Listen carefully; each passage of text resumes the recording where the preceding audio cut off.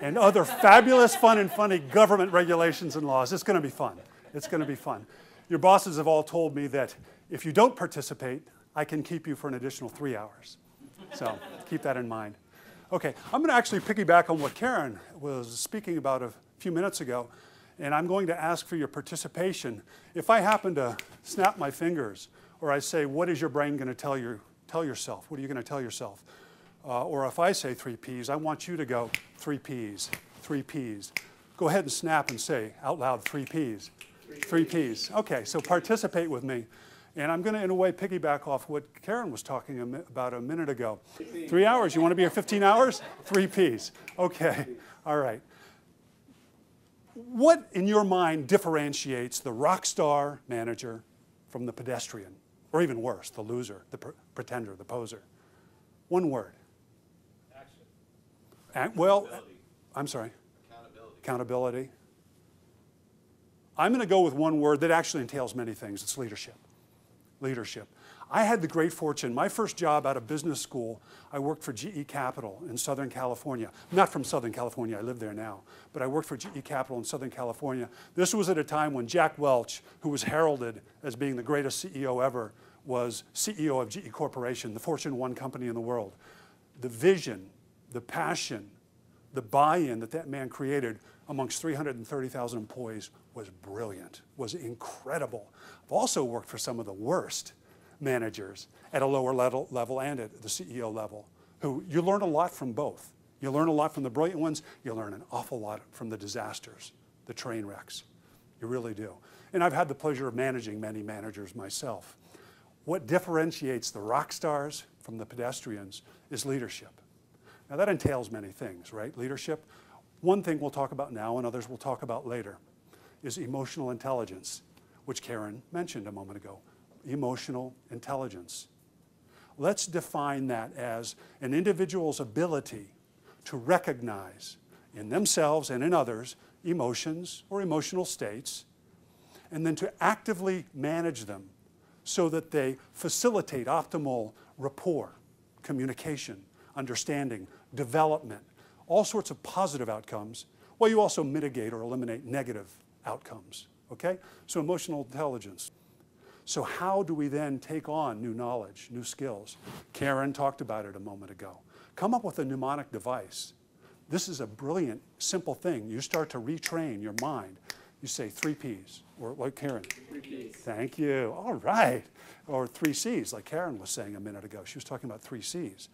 So what I'm going to suggest, I'm going to do a role play here in a moment with one of you. I'm going to get somebody who's very outgoing. And I want you to evaluate me during the role play. Then I'm going to have you guys role play with each other. And while you watch me and evaluate me, I want you to be constantly thinking about these 3 Ps, which I'll explain in a moment. Then when you role play, I want you to do it within the structure of evaluating yourself with the 3 Ps, the 3 Ps, the 3 Ps. And in the future, whenever you communicate with someone, I want you, if you get up, go out of your office, bump into somebody in the hallway, pick up your phone to talk, you're in a meeting and you're speaking with someone, always be saying 3 Ps, 3 Ps, 3 Ps, or in the situations Karen talked about, 3 Cs, 3 Cs. Have that go through your mind. That's how you retrain your mind. That's how you take in new knowledge, you develop new skills and new habits, and you become a better, more successful person, and you get more of that dream you're after in your life. All right, so 3 Ps, what does that mean? Thank you, that's good. You can go early. 3 Ps. The first P is presence. Presence. The second P, perspective. And the third P is positive outcome or positive action. Positive outcome or positive action. So whenever you're going to communicate with someone to facilitate emotional intelligence, to facilitate rapport, communication, understanding, leadership, development, say 3 Ps. Peak performers in every walk of life, surgeons, artists, athletes, accountants, you name it, peak performers, the best of the best.